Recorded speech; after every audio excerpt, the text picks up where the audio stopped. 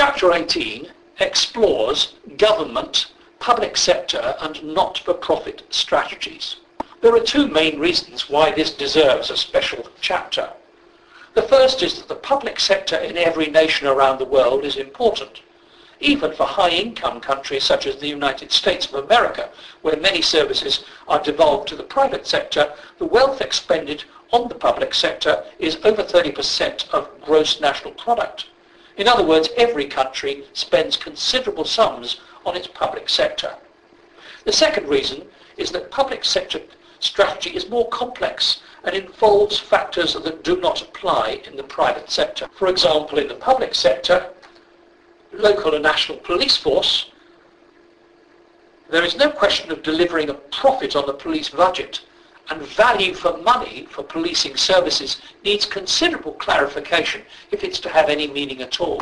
An additional difficulty facing the business strategist in defining concepts for the public sector is that for many years there have been theories on public sector administration, and these have in fact been around longer than those on business strategy. This means that there is another stream of intellectual thought that needs to be considered in re-examining business strategy for its application to the public sector.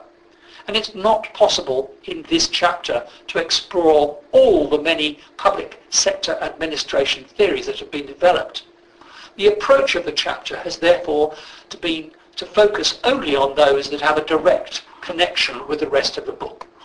Within these general comments, the chapter structure then follows the structure of the rest of the book, starting with analysing the public environment, then analysing the organisation's resources within the public environment,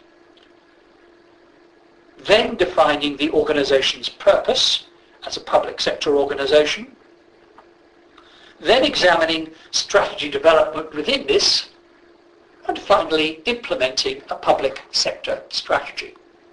We briefly consider each of these areas in turn. In public sector strategy, the analysis of the strategic environment is more complex than in the private sector. The main reason is that public sector strategy involves the wide-ranging and ill-defined subject of the public interest. The public interest concerns both the objectives and the institutions that make and implement public decisions. There are two main public sector models: the centrally directed model, sometimes called dirigiste, and the free market model, sometimes called laissez-faire. The market mechanism is the means by which the state uses market pricing and quasi-market mechanisms to determine the supply and demand of goods that were previously state monopolies. Individual countries have their own views on this as a matter of policy, so strategy in the public sector needs to be considered on a country-by-country basis. There is a related concept of public value. This refers to the benefits to the whole nation from owning and controlling certain products and services, for example, the army or the police force. Public value also requires the concept of equity to make sure that the value is distributed to all citizens. In some circumstances, public value needs a regulator to deal with any market imperfections. Environmental analysis in Chapter 3 can be used for public sector strategy analysis, but they need to be treated with some caution. Turning next to resource analysis, this needs to begin by examining which of the two public sector models, public sector administration or new public management, is adopted by the state. The public sector administration model consists of professional civil service bureaucracy that enacts government legislation and administers the activities of the state on behalf of the government, coupled with state monopolies that supply services to citizens.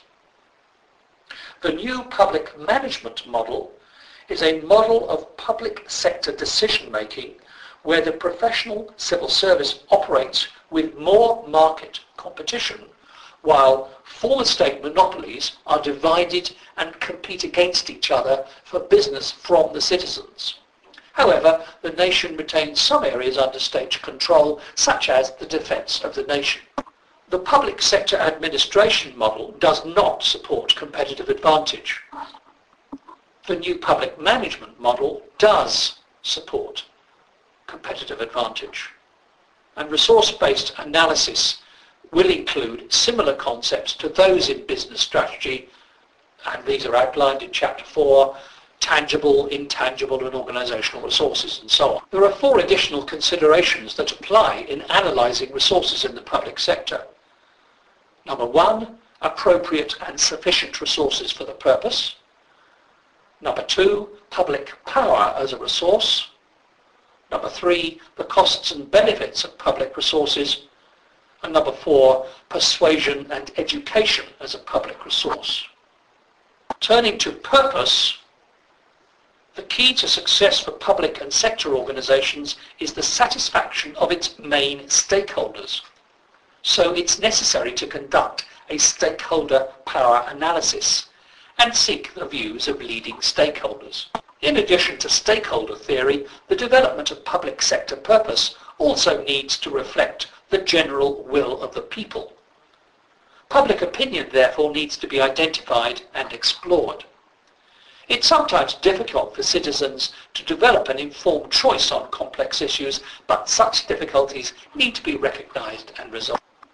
Turning then to the final area of strategic content, context and process, strategic context can follow the options and choice route commonly used in business strategy. However, options associated with the strategic environment need to be treated with considerable caution because the market mechanism is still lacking in much of the public sector.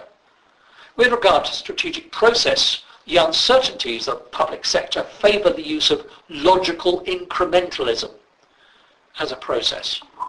Finally, strategy implementation in the public sector needs to be carefully planned and is best undertaken quickly and smoothly. The form of implementation depends on the scale of what is proposed. Major changes need substantial support. Smaller changes are probably best treated incrementally.